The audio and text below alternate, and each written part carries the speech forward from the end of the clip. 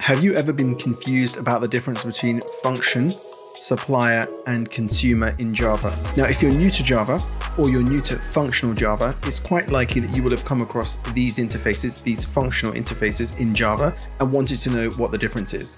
I'm Saeed, the codogrammer, and in this video, we're going to look at the difference between these three functional interfaces from a practical perspective. All right, so let's get straight into it. So first of all, we have function, which maps X to Y. So it basically converts something to something else, okay? So let's just have a look at an example. So if we say function and we say string to integer. Now I won't actually declare the body of this function because I just want to show you the declaration to begin with. So if we click on that, you can see that this exists in the Java util function package, and it is declared as a functional interface, which means that wherever this is declared as a type, we can replace the usage with a lambda or a method reference. Now coming back to our function, we have two types declared here, two generic types. One is string and one is integer. So this is the type that you want to pass it, and this is the type that you want to return back. So you want to give it a string and you want to convert it to an integer and receive an integer back. So let's just delete this.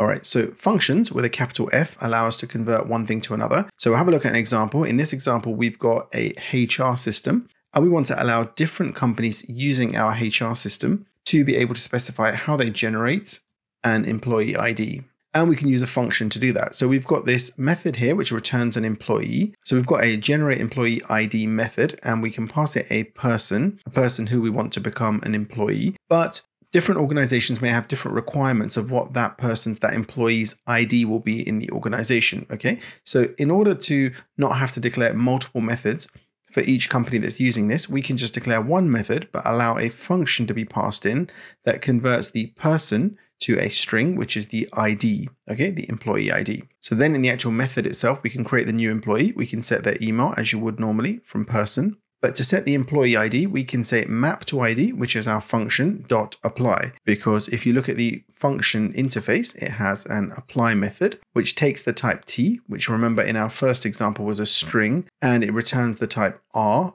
for return, which was integer. In this case, it's person to string, which is the ID.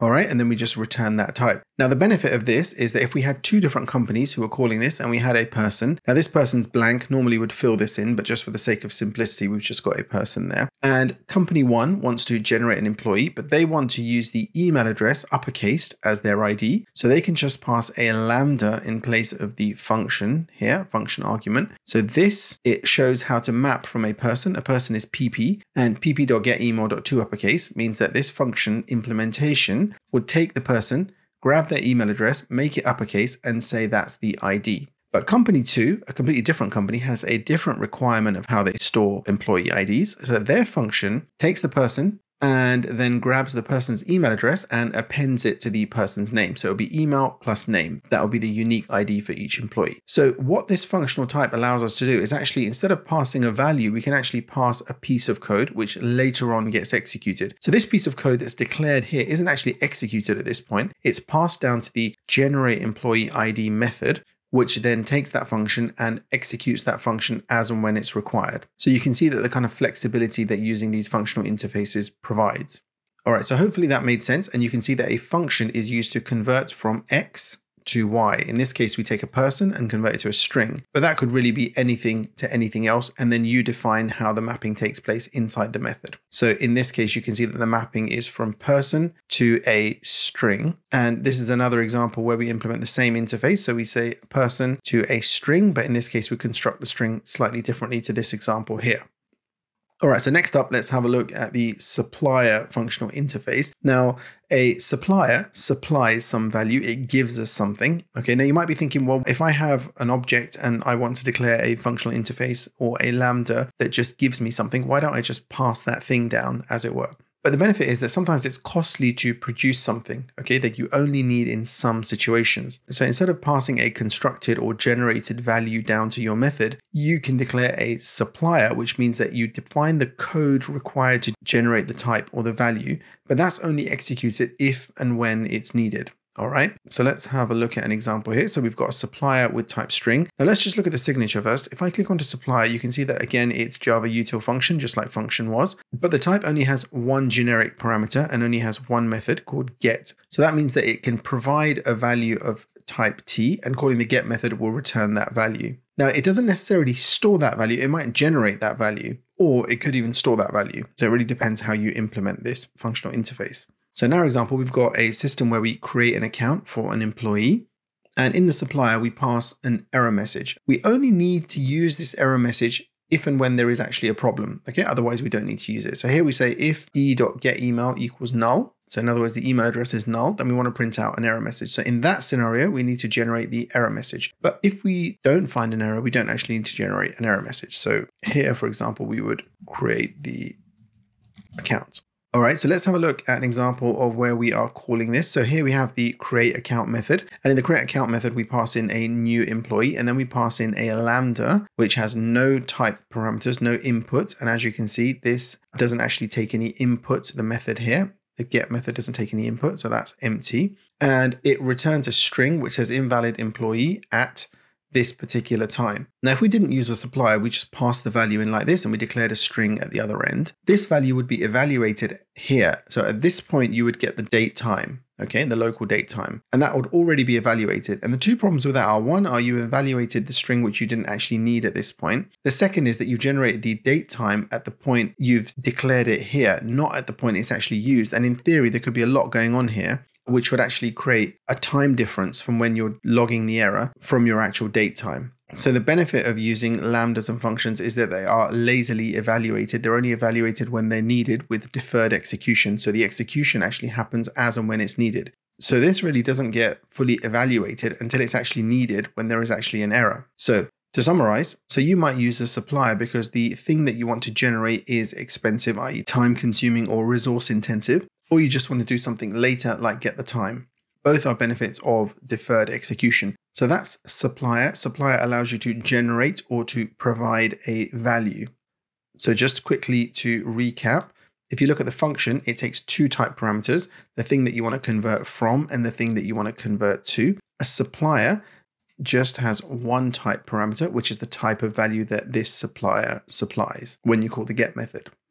All right, so let's move on to looking at consumers. Now, a consumer can take a value and do something with it and returns nothing. So let's look at an example. So here we've got a method called log employee. Now this takes an employee and logs it out, but it also takes a consumer, which is the logger, which also takes the employee and does some custom logging. And this is because in different places in your organization, in your code base, you might want to do different levels of logging or different types of logging based on what's required in that particular scenario. All right. And the consumer has an accept method. It accepts the type that you want to pass it. So in this case, we declare it to take the employee type.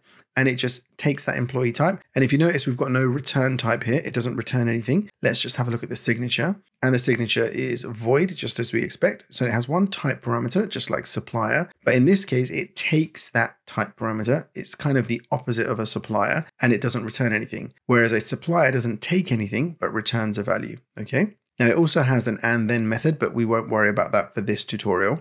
So coming back to here, let's look at some examples of where we invoke these methods. So in the first instance, we want to log in detail, maybe for some tracing or something like that. So here we have our employee that we're passing in, and here we have our implementation of our consumer. Now, if you see, this consumer takes a type E, which is the employee, and using that, it's a multi-line lambda. It prints out the email address and the employee ID. Now, if we look at the employee type down here, you can see that that's pretty much all that the employee type has. It has an employee ID and an email address, and we print all of that out. Now, in another scenario where we just need very basic information, we don't need a full kind of trace log, we can just call the log light method, and underlying this still calls the log employee method, but here we pass it a slightly different lambda. This isn't a multi-line lambda. It's still a consumer that consumes the value E, and it doesn't return anything, but it prints out the email address. So here we have one implementation which prints out the email and the employee ID, and here we have another implementation which just prints out the email. Now again, printing something out means nothing is returned. It's just consumed. It takes the value E and nothing is returned. So a supplier will return a value to you, but won't take anything. A consumer will consume a value. You could consume it and do nothing with it. In this case, we consume it and we print something out, but we don't return any value, all right? And a function is for mapping from X to Y. So I think in practical terms, that pretty much sums up the difference between a function, a supplier, and a consumer. If you have any questions, let me know in the comments below and I will do my best to answer. If you found this video at all useful, don't forget to hit the thumbs up. That tells YouTube that this video might be useful to other developers. And if you want to see more tech tutorials, developer news, software development industry news, don't forget to hit subscribe. Thank you for watching.